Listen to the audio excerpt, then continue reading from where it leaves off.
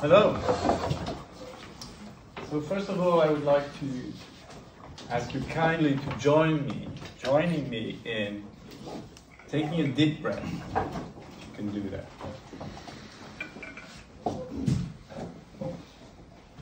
What you just experienced is your bodily sense. My name is Luis de Miranda. I'm going to say my first name, and I would like you to answer by saying your first name all at the same time.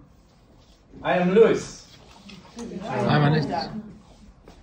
And that's your sense of self.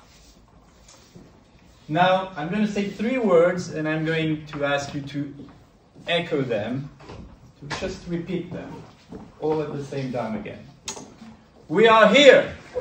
We are here. And that's your sense of belonging.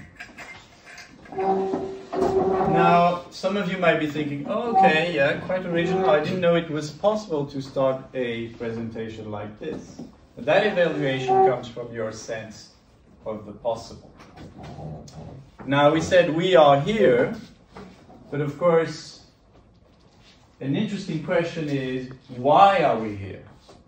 And I see some of you smile and thinking, yeah, actually, why am I here? This guy looks a little bit strange.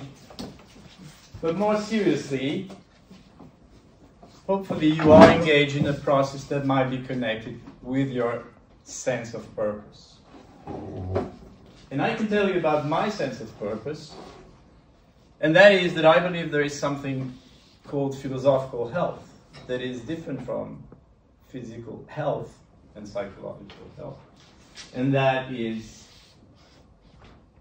a way of looking at this experience that we've just summarized in 2 minutes, but also at how the philosophical sense can affect our action.